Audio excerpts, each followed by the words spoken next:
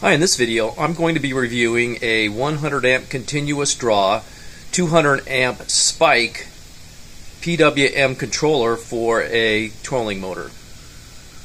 That being said, let's go ahead and get started. Okay, this is what it looks like when it comes out of the box. And I have to admit, it was boxed really nice. It came in this cardboard box with some bubble wrap, and everything was wrapped in this foam, so it was done very nicely.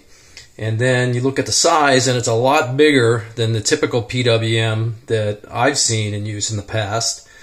And it weighs about 26 ounces, and the measurements are about 8.5 inches by 4.5 inches by 2 inches.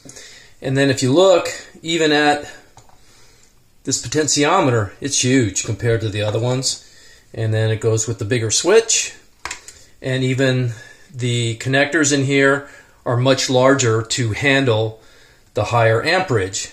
And it's got a little indicator in there, and it's got English and Chinese writing on it, so it should be easy to hook up.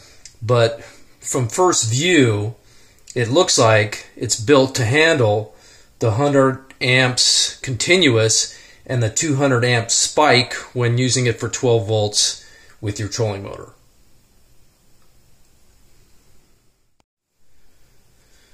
Okay, so of course I had to open up to see what's inside, and it has 6 little screws like this, 2 on this side, 2 on this side, 2 in the back, and then this top pops off, and you can see the top in there has a nice big fan in it. And look at that big, huge heatsink right there.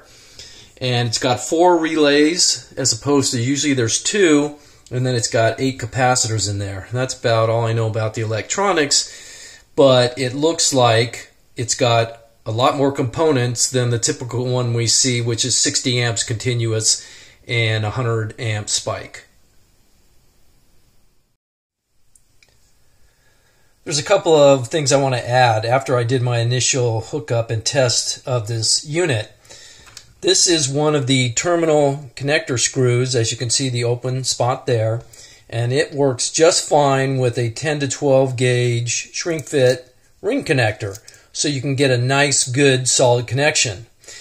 And the other thing is that there's no on-off switch that you will normally find with these PWMs, and normally there are 5 wires because you have 2 that go to the on-off and 3 that go to the pot. So because there's no on-off, you can take it all the way down to 0% in either direction, but if you want to use it as an on-off switch, you put this in the center position. So if you want to have a true on-off switch, you're going to have to add it into your wiring.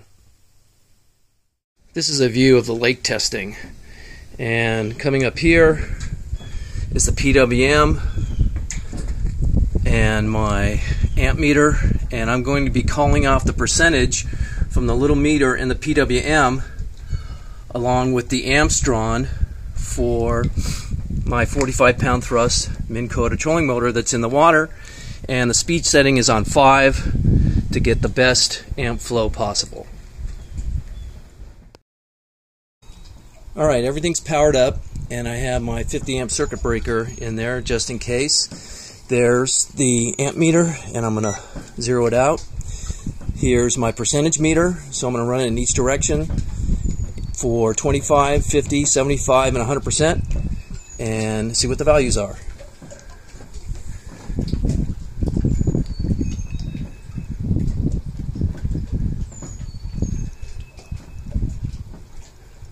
%, I have 6.8 amps.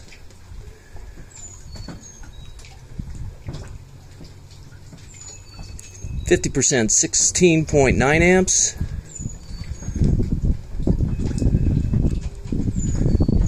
75%, 29.2 amps. 100%, 42.2 amps. All the way down to 0. Opposite direction.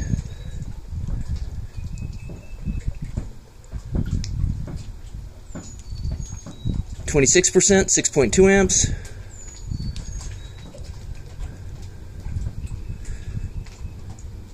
51%, 14.9 amps.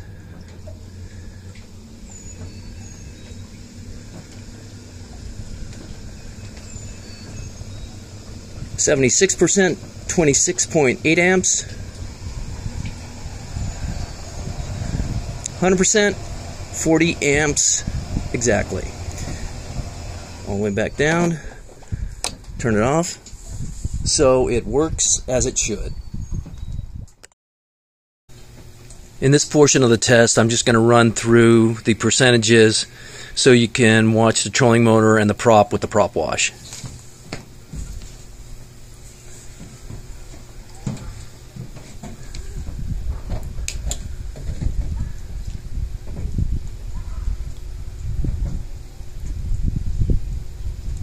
%,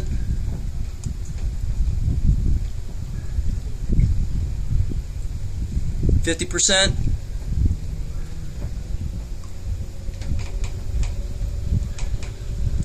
75%, 100%.